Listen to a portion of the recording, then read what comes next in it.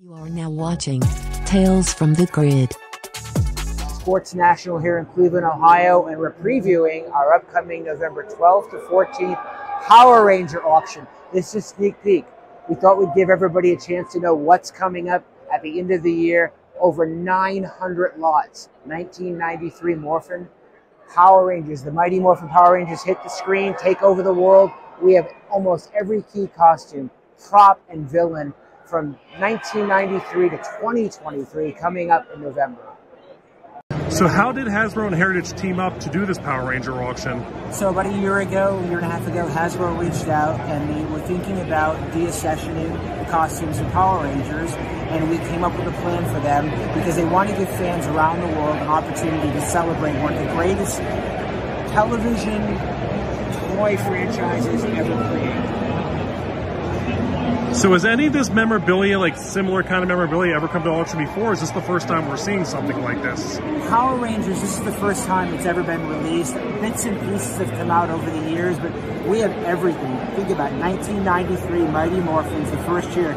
We have every single season up until 2023. So we have every possible Power Ranger thing and villain you can imagine. So what kind of reception have you seen so far from your client base now that these are out and people know that they're available?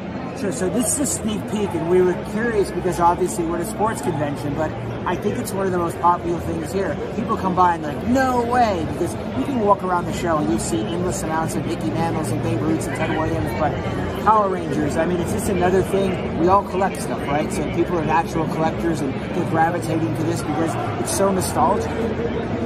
Based on this announcement, it's looking more like the rumors of Power Rangers being over is true. According to Heritage Auctions Executive Vice President Joe Madalena, Hasbro contacted him around January 2023 to deaccession Ranger suits, deaccession meaning to sell or otherwise dispose of an item. Vice President Joe also stated that Hasbro wants to sell the suits so fans could celebrate the show. Anyone with two eyes can see Hasbro's true intentions. They want to get rid of the Power Ranger suits, and instead of donating them to a museum, Hasbro would rather sell them to make a quick buck. And to make things worse, Hasbro decided to get rid of 30 years of Power Ranger items from Mighty Morphin to Cosmic Fury, along with other Saban brands like Beetleborgs and Masked Rider.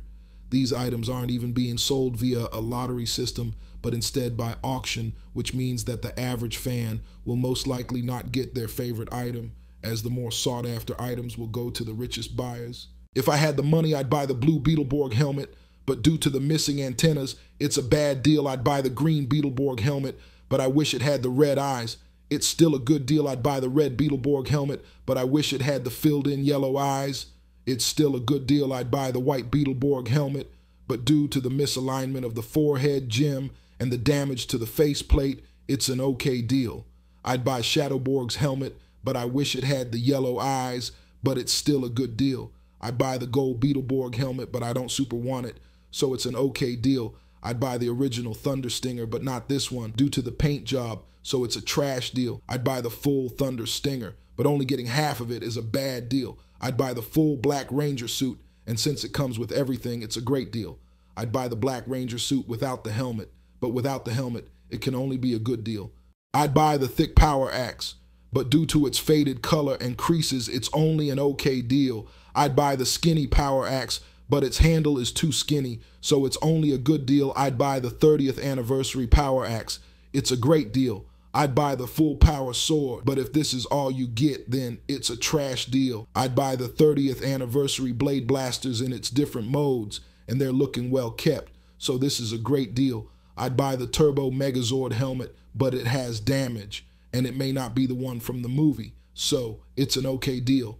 I'd buy the Cosmic Fury Tiger Claw daggers because they look cool, so it's a great deal. I'd buy the Dino Thunder Tricera Shield and Thunder Max Saber because I like their design. This is a great deal. I'd buy the Rhino Morpher because it looks cool, so this is a great deal. I'd buy the Green Lightspeed suit, but because of the missing belt and gloves, it's only a good deal. I'd buy the Red Lost Galaxy suit because it comes with the entire suit, so it's a great deal. I'd buy the Green Lost Galaxy suit because it comes with the entire suit, so it's a great deal. I'd buy the green Lost Galaxy helmet because it's in great condition, so it's a great deal. I'd buy the blue Lost Galaxy helmet because it's in great condition, so it's a great deal. I'd buy the Quasar Saber because I always wanted this item, so it's a great deal. If these other items were available, I would get them too.